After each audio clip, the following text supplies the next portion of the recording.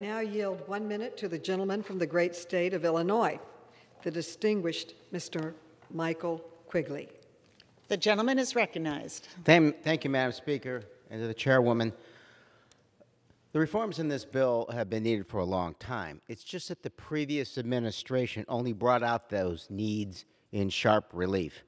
This legislation will bolster accountability and ensure that elected officials use their office to serve the American people, not for personal gain. James Madison wrote, "If angels were to govern men, neither external nor internal controls on government would be necessary." If we haven't noticed, we're down a few angels.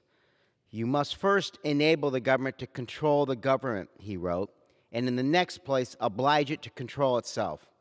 How he knew.